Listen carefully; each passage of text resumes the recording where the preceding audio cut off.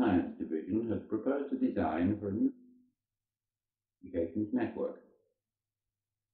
A model network has been built at NPL to demonstrate the packet switching principle and to provide a service for the laboratory.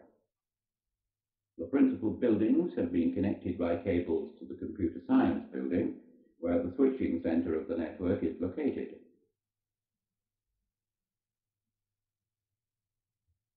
The principle of packet switching differs from that of circuit switching used in the ordinary telephone network. With circuit switching, a subscriber A calls an exchange and requests a connection to a subscriber B. After checking that B is available, the network sets up a circuit through which information is exchanged. The direct connection is maintained throughout the call, and A and B must communicate at the same rate. This is done by agreement between them and does not concern the network. The packet switching system includes storage in the network. Subscriber A calls the network to request some space for a communication with subscriber B.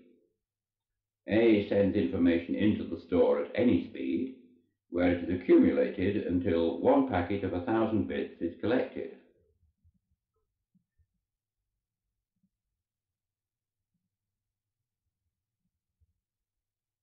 A is told when the packet is full to stop him sending further information, and B is told that a packet is ready for him. He may now request the packet to be delivered to him byte by byte at any speed convenient to him. Now let us see how a subscriber makes a call through the NPL network. There are 4 illuminated push buttons.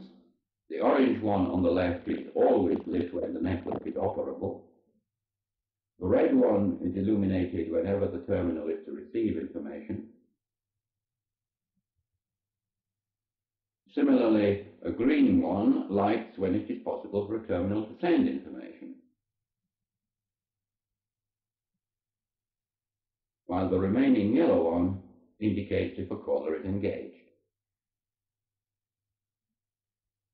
The lamp buttons are pressed to command the network. The operable orange button sends a hello signal to the network, which sets up a call. If unwanted data is being received, the red button can be pressed to interrupt the call, so that fresh instructions may be given. Pressing the green button dispatches a partly finished packet, while the engaged button is pressed to sign off. The way in which the buttons are used and the network operates are demonstrated through a collection of terminals connected to a network. These are a teletypewriter, a high-speed paper tape reader, and a visual display. These terminals are typical of those in use all over the laboratory. The heart of the network is a Honeywell DDP-516 computer. All data communication in the laboratory is handled by this computer through packets stored in its core store. Here the operating system is being loaded into the computer. Now let us see the network in use. If the hello button on the teletype is pressed, the computer lights the green send light to indicate dialing information may be inserted. Pressing the send button dispatches the heading. The light remains green so that a message can be typed into the packet store assigned by the computer. Carriage return is arranged to dispatch the packet, which is now seen arriving on the display. Notice that because of the high speed of the display, the packet came out much more rapidly than it was typed into the computer. This speed-changing property of the packet switch is further demonstrated if the tape reader is connected to the teletypewriter. When the teletype is dialed, the yellow engaged light appears. Remember, the teletypewriter is still calling the display. Returning to the typewriter, the call is cleared before again attempting a call from the tape reader to the teletypewriter. This time it's successful, and as soon as the send button is pressed, the tape reader operates.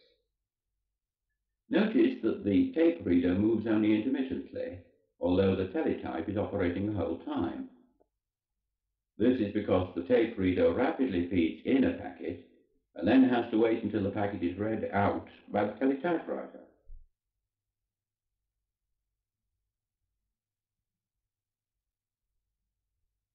However, if a call is made between the tape reader and the display, which operates about 10 times faster than the teletype, the tape now moves much more often, because the display is calling the information out of the computer much faster than the teletype did. The matching of two terminals which accept the same message but at fundamentally different speeds is an important property of the packet switching network. Another feature is the use of permanently stored headings to give the equivalent of a private circuit. A tape of call headings may be read into the network through the teletype, which is a privileged terminal. The computer stores the headings so that when the hello button is pressed, a direct connection is made between the tape reader and the display. There was no need to put dialing information in from the tape reader. It had already been stored from the tape in the teletype. Now let us see some of the network applications. Small computers are used in the laboratory for analyzing experimental information. This information might be fed to them directly from an experiment, or might have been gathered on an incremental magnetic tape for later connection through the network to the computer.